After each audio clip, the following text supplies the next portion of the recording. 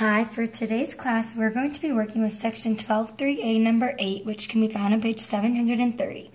Part A states, given the following triangle ABC, construct a point P that is equidistant from the three vertices, which is A, B, and C, of the triangle. Explain why your construction is correct. So here I kind of redrew the triangle that you saw on the problem. And let's kind of think about what we know. So we know that if we want something that is equidistant from the vertices, we need to find the circumcenter of the triangle. And this can be found by circumscribing the triangle. So first we're going to make two arcs, or three just in case, from each side or vertice, and make sure that they're all more than half the distance. So we're just going to kind of draw lines so that we can know where they intersect. And what we are doing is we are going to be trying to find the perpendicular bisectors of the sides. And now we just have one more point left to find. Oh, if paper will turn with me.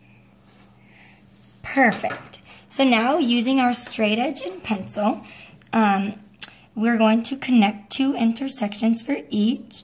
So here we have these two, which is going to be our perpendicular bisector of side AB.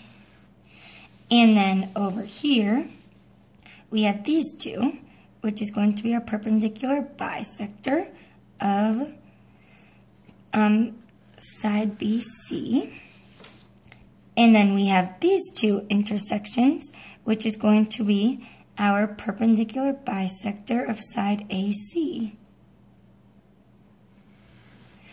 And then here we have an intersection of all 3 points. So then using our compass, we are going to put the pointy end on point P. Let's just label this so we know what we're talking about.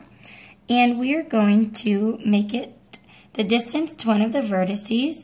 And then if we did all of our measurements exactly precise, then it should be very close. It should touch each side A, B, and C. So compasses aren't always exact. So we were just a little bit off here, which just means that our compass got a little bit shaky when we were making our intersections.